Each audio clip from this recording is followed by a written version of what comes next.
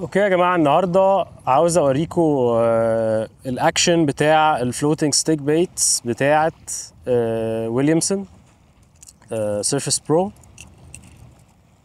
دي 15 سنتي. فلوتنج ستيك بيتس عامه بيعتبروا مش من اسهل الاكشنز اللي ممكن تحققها، فيها تكنيكس كتيره وفيها اسرار كتيره. هنتكلم مع بعض النهارده في اكتر حاجه بيزك، ازاي تخلي الفلوتنج ستيك بيت تنزل من البوزيشن بتاعها ده الطبيعي بتاعها في الميه الثابت، ان هي تعمل دايف وتبتدي تعمل الاكشن بتاعها. في سر في الموضوع ده مش كل الناس تعرفه. انا خدت وقت شويه عقبال لما ابتديت افهم الاكشن ده ممكن احققه ازاي. طبعا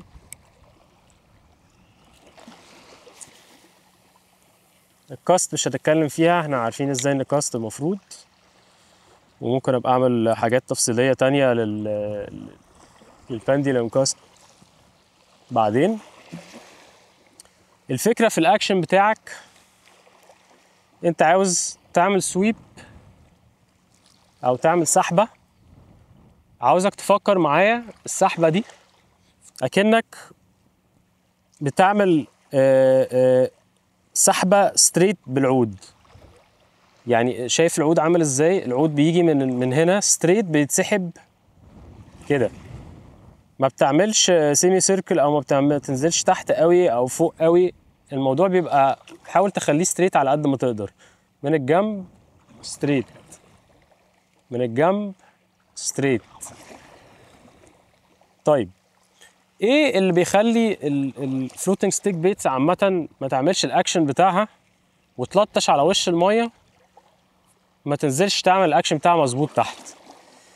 السر في القصه دي كلها، ركز معايا بقى، هو في ان انت لما بتلم وتعمل السحبه بتاعتك اللي احنا اتكلمنا عليها، او ممكن اوريكم الناحيه التانيه برضو عشان تبقى واضحه. السحبه ستريت اهي، لازم بعد لما بتخلص لازم تعمل سلاك في الحبل، يعني لازم ترخي الحبل. فانت بترخي الحبل بان انت بتعمل السويب بتاعتك وعلى طول بتطلع لقدام، سويب بطيئه سلاك، سويب بطيئه، بعد كده تعمل السلاك، سويب بطيئه رخي الحبل، سويب بطيئه رخي الحبل. طبعا في طرق كتيره جدا ازاي تعمل الاكشن ده بطرق مختلفه، بمعنى ان انت ممكن ان انت تعملها بطيئه، ممكن تعملها سريعه، ممكن تعملها قصيره، ممكن تعملها طويله.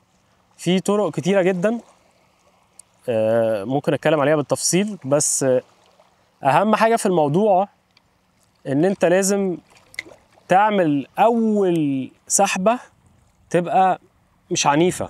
انت عاوز تسحب بالراحه وتفضل تسحب تسحب تسحب تسحب، بعد كده في الاخر خالص زق بسرعه لقدام. انت عاوز ترخي الحبل. ترخيه الحبل دي هي اللي هتخليك تعمل اكشن مظبوط بتاع الفلوتنج ستيك بيت. طيب انا بكاست وبعدين ببتدي اركز، بلم الحبل، بس خد بالك ما تلمش حبلك لحد لما تجيب تنشن، ده مش بوبر. ما تشد، ما تعملش تنشن، او ما تعملش ما تسحبش الحبل للاخر. انت محتاج تسيب ترخيه في الحبل عشان اول لما تشد البوبر سوري الستيك بيت بتتنتش تحت الميه، فتعمل اكشن مظبوط من غير بص مفيش تنشن، وروح ساحب طالع لقدام ستريت، ساحب طالع لقدام ساحب. في ناس بتحب ان هي تعمل السحبه او السويب من غير ما تكون بتلم، تطلع لقدام تلم، ترجع تاني تطلع لقدام تلم.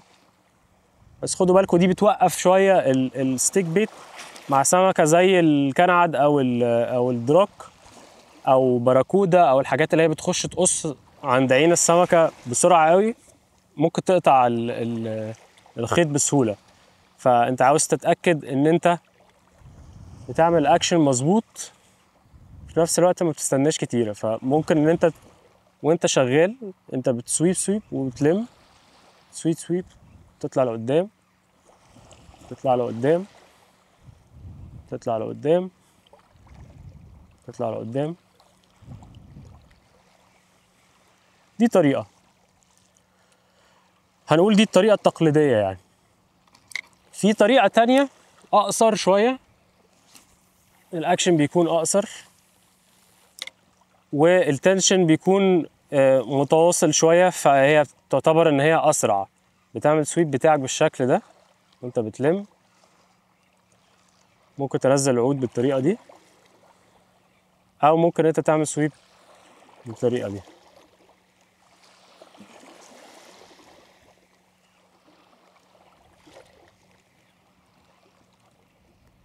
الأكشن كده شغال والأكشن كده شغال،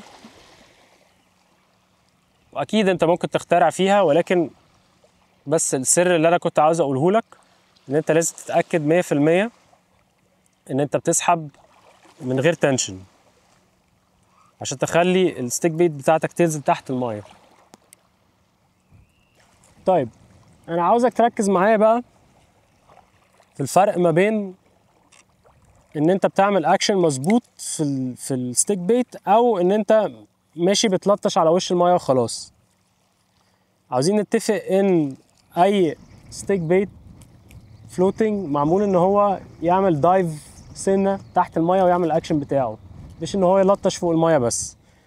انت طبعا ممكن بالتكنيكس تخليه يلطش او ينزل، بس المهم ان انت تبقى عارف انت بتعمل ايه. طيب هوريكم الكومن ميستيك او الخطأ المعتاد يعني. دلوقتي اكتر حاجه الناس ما بتاخدش بالها منها وهي بتستخدم الستيك بيتس، هي ان انت لما بتعمل السويب بتاعك بتعمله سويب جامد واجريسيف.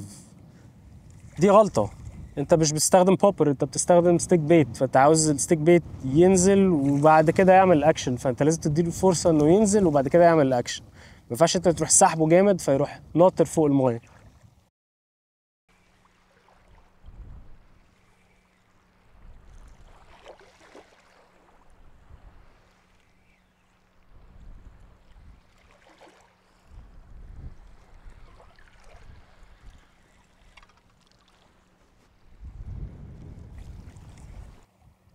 تعالوا نشوف السحبه الجامده. يعني انت دي سحبه جامده جدا،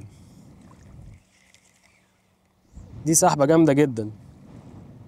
انت محتاج ان انت بدل ما تسحب جامد كده تسحب بالشكل ده. دي فرصه للستيك بيت يعمل الاكشن بتاعه.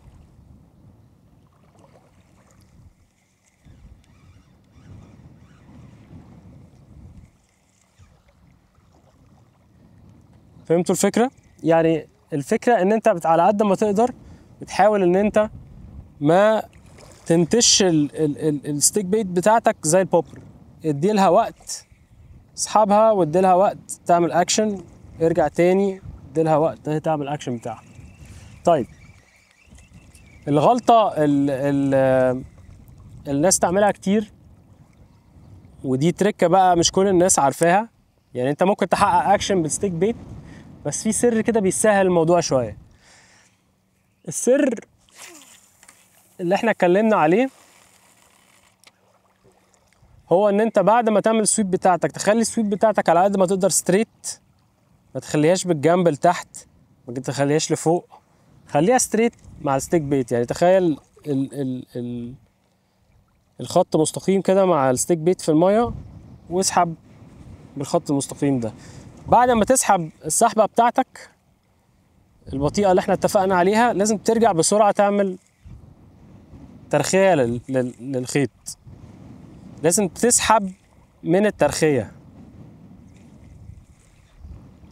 لو انت عاوز تعمل اكشن سريع وجامد تحت الميه، اسحب وانت مرخي، ما تسحبش وفي تنشن على الحبل. دلوقتي في تنشن على الحبل، لو جيت سحبت هتلطش على وش الميه. شفت؟ فانا محتاج ان انا اخدها من سلاك وهي مرخيه. ممكن الاكشن يكون برضو في باك هاند وفي فور هاند، انت ممكن تعمل كده.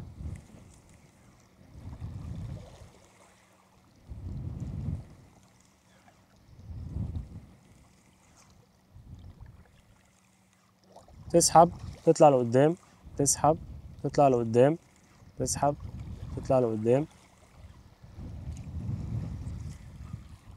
طبعا كل لما الستيك بيت بيقرب عليك كل لما الاكشن بيكون صعب تحقيقه. هو بيبقى مظبوط الستيك بيت بعيده. اتمنى تكونوا انبسطتوا. يا ريت لو مبسوطين من الفيديوز تدونا لايكس، تعملوا شيرز لاصحابكم عشان يستفادوا. متنساش تعمل فولو للفيسبوك